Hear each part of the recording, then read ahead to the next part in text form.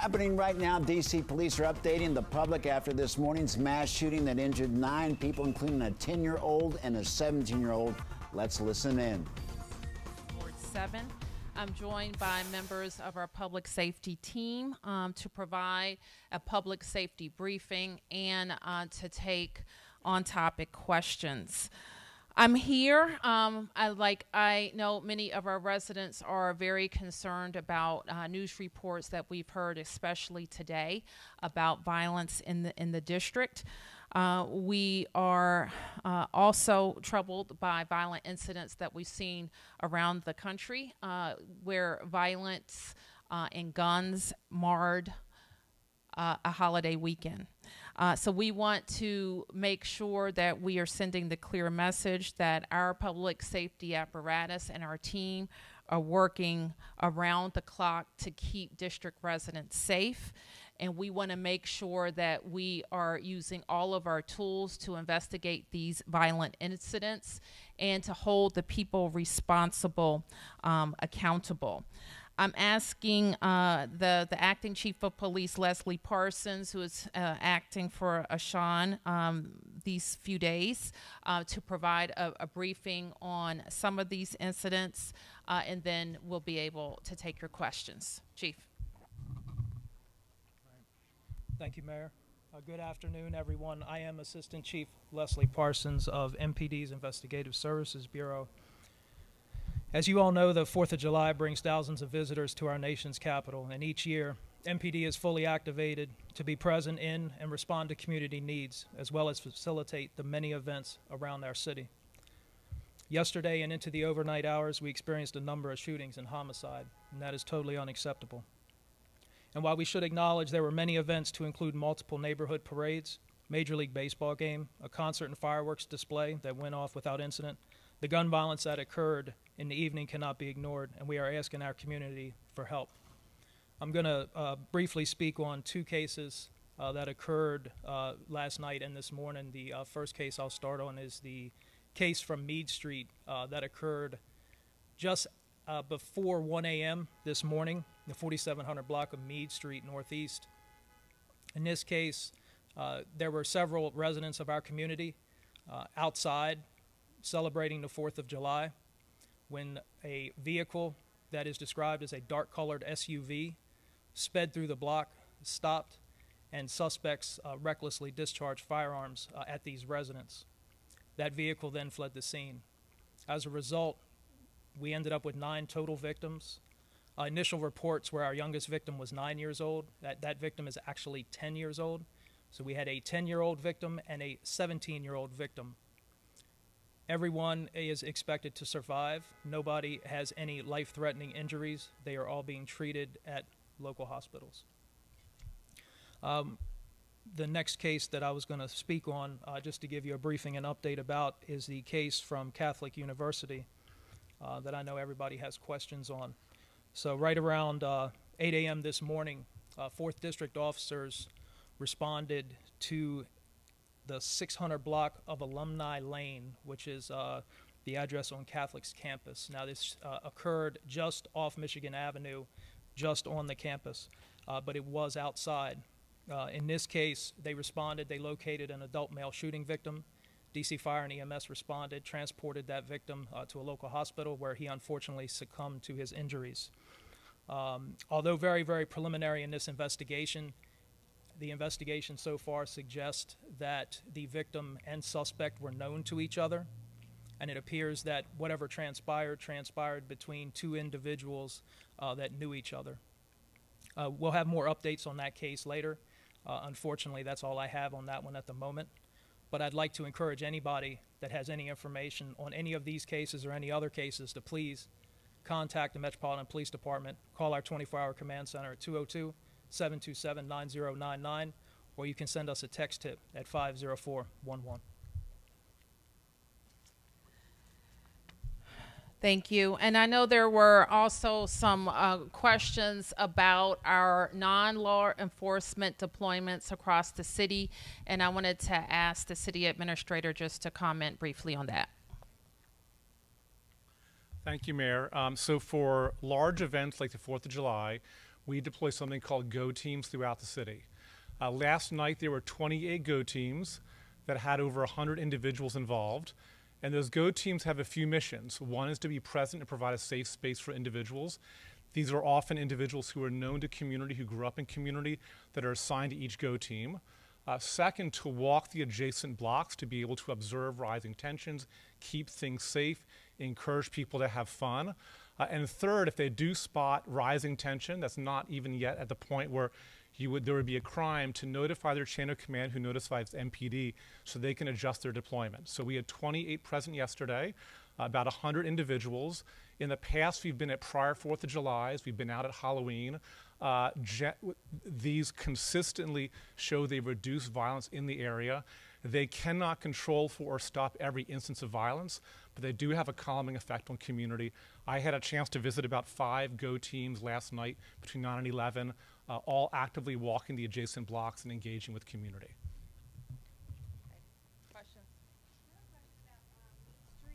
Yes, Darcy. Regarding the mass shooting incident, so we spoke to someone who lives there. She indicated that she has a party every year, peaceful party, food, they set off fireworks, things like that. So if you could confirm what was going on in that area. I saw on Twitter you said that this was targeted. If you could kind of explain, were the children targeted? Like, who exactly was targeted? And was there police presence in that area? Yeah, so as I mentioned during the summary of the case, it appears that this vehicle came down the street in a split second and fired shots recklessly towards the folks that were outside. We're still investigating the case, so it's hard for me to give you a firm answer on your question, but it appears the folks that were outside merely celebrating the 4th of July were targeted, and we're trying to figure out why. Are you going to put anything out on the vehicle? We're working on that. If we're able to develop whatever we can develop in this case, we'll definitely share it with the public. Chief, on Catholic, can you tell us anything about the victim? Did the victim have any connection to the university whatsoever? Yeah. So far, as I said, very preliminary in the investigation, but so far, we're not seeing a connection to the victim and the university. Or I know the Marionberry Leadership Institute also meets on campus and was meeting there. Was he connected to that? There's nothing to suggest any connection there at all. And unfortunately, I can't comment any more on the victim as we're still working to positively ID and notify next of kin. Mayor Bowser, can I just ask you, the numbers are staggering. Since you held your press conference on Thursday talking about trying to keep a lid on violence over the weekend, since Friday, there have been 10 murders by my count. Correct me if I'm wrong, but 10 murders since Friday, 5 in the last 24 hours. What do you make of that? What do you say to residents that, I know it's a nationwide problem, it's not unique to Washington, D.C. that there's gun violence, but 10 murders in 5 days? We have too many guns and too many violent people on the street. And we all need to do everything possible to prevent people who have guns from using them in our city. What we talked about, I'm sure, on Thursday was how we were going to deploy our resources. I just got a briefing from the team that our police response was in the margin of what we expect for priority calls, that our fire response was in the margin, that our large-scale events in the city came off with relatively few hitches. So we know that our public safety team is working double time to keep our city safe. We need the rest of the apparatus to also be working that way. I know you also covered the council's hearing on my Safer, Stronger legislation. I continue to ask the council to act with urgency, not to water down the bill, and make sure that they're doing what the United States Attorney, what the police have asked them to do, to give the judges the discretion to hold violent people who have committed another violent crime in our city. We think that's a low bar, and we think it has to happen now, and it has to happen before they go on recess. Yes. The violence that happened, this entire extended 4th of July holiday. We've heard from community members in other shootings that have asked for the National Guard to be requested. We know that police are short-staffed. We know that MPD is working double time here. Was there ever any request made to call in more resources? And then separately, with regard to all of the safe events that happen in DC, how do you respond to the residents who feel that if they're not in the downtown area or a big event with lots of police, that it's like good luck to them, they're on their own? No one's ever on their own. As I mentioned already about, and the way that I can respond to you about how our neighborhoods were protected is just looking at how long it takes police to get to a call. And those responses met my expectation. I think I lost the other part of your question. Can we go back to, was there ever a request made to There's call not, no, there National wasn't. Guard? I think, as you know, Stephanie, if we need the National Guard to help us in the things that are within their mission, we don't have any problem calling on them. Can you acknowledge then, do you see an issue here if you're saying that the police response was within? Of course, that's the issue here. That's why we're standing here, to answer your questions about why so many people are on the streets with guns who are willing to use guns. And that's what we're all working together to solve.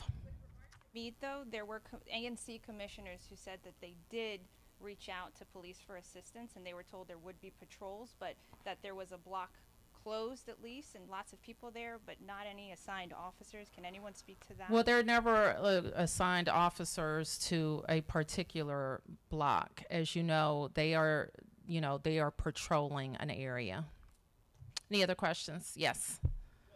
To that point, asking for specific police presence at a block party where there's 100 people, is that, so you're saying that's not something that you guys fulfill if somebody asks for presence? For personal police protection on a block? Is that your question? There are ways there, and I'm gonna let MPD respond to that question about when we have assigned detail outside of a regular patrol. So there's processes and ways that they can do that, and we're happy to get you that information, but there are reimbursable details. They can go through the proper channels to get the proper permits and such, but we're happy to give you more information after this if you'd like, but there are ways that people can request that. But so if there are block parties where police presence is requested, that's something that they would have to pay for, you're saying? I'm not saying somebody would pay for it. I'm saying there's ways to make that request, and then we would go from there. So was there police presence? Was there police presence on Meade Street yesterday? There was police presence all over the city yesterday, and the 6th district officers were patrolling. I was out there with them. I gave the briefing this morning at 2:30 on that case, so everybody was out there to include myself. And as I said, the Meade shooting happened in a split second. That shooting happened in a split second. That shooting, officers were on the scene within 1 to 3 minutes. I don't have the exact time in front of me, but they were there rather quickly.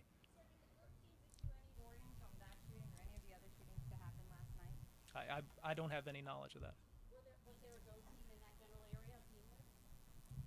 I think that who knows the Ward 7 locations. Yes, we'll get to your question. There was not a GO team assigned to that area. The GO teams select areas based on MPD providing data about where historically there have been concentrations of violence breaking out. 28 GO teams covers a lot of neighborhoods, does not cover every neighborhood, and so they were assigned to the areas of both the 6th and 7th district that MPD had prior data suggesting this would be helpful to having non-police presence. I have a question for the chief and for the mayor. Mayor, since you're stepping up. Sure. Michelle Ashton, the CEO of Digital Pioneers Academy, lost her 4th student to gun violence this school year alone. She spoke to reporters last week, and she said, this is someone who invested in educating children here in the District of Columbia, and said, I'm telling my parents, keep your kids engaged during the day, and at night, keep them inside because the city is not safe right now. And until we do something about it, keep your kids inside. How do you respond to someone who educates your children and is telling your parents to keep their kids inside because it's not safe?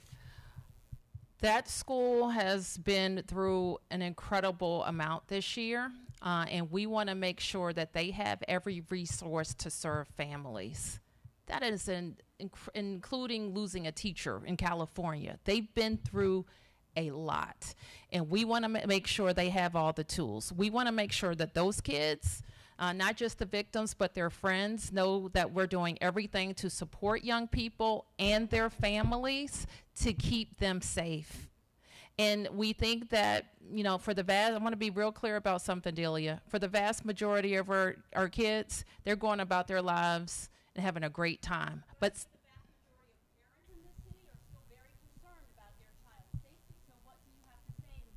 well, that's what we've been talking about for the last several minutes. How we need to make sure that every part of our criminal justice system, but also you just mentioned another key part of keeping kids safe, and that's schools, and making sure that they have the counselors, that they have the mental health supports, and that parents are actually taking advantage of them. So if the parents of any one of their children come to them and say, I need help for my 12-year-old, that there is a solid answer for what they need to do.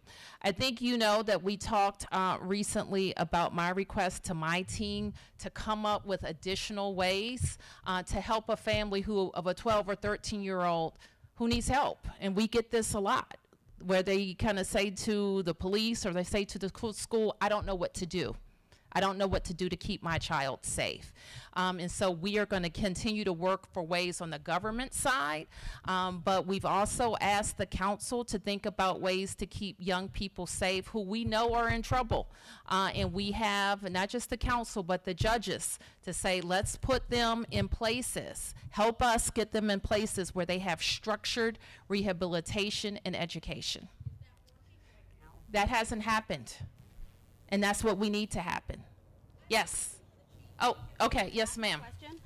For the chief, I spoke to the acting chief yesterday, Acting Chief Smith yesterday, who said even though we are patrolling every sanctioned 4th of July event around the city, we will not lose our footprint on patrols in the community.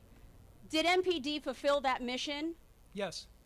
Despite the murders that we saw, the violence we saw last night? MPD was at a full deployment yesterday. All of our officers, our officials, my colleagues you see behind me, we were all out there yesterday. MPD was out there yesterday. We were in community, and we covered all the major events downtown. And when the major events downtown ended, we shifted those resources back to community. So we were definitely in community yesterday.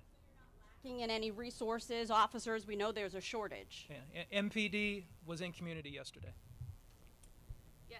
The pandemic across the country, including DC, we're seeing increases in violent crime, and some of those cities have managed to turn those trends recently and are seeing decreases. What makes DC different than them, and what do we need to be doing I've already talked about what we need to be doing. I can't talk about other cities, but I can tell you that we have identified gaps, and we're pressing very hard on the government side, the legislative side, and the criminal justice side. Can you talk also a little bit about our violence interrupters here? My understanding is a lot of the violence over the weekend was street conflict, and or at least some of it. I don't think we can say that at this stage. Well, can you talk about the deployment of our violence interrupters over the weekend, and if you feel like those programs are up and running as they should be? I think that we continue to work on making sure we have a violence interruption program that is going to reap benefits and curb violence. Do you feel like ours is doing that right now? We have work to do. All right, D.C. Police, along with Mayor Muriel Bowser and other top leaders from the district, updating us on several shootings that happened overnight. We'll have much more on these stories on our website at dcnewsnow.com, and we're going to bring you more here also at DC News Now at 4 p.m. We're going to send you now back to your regularly scheduled programming.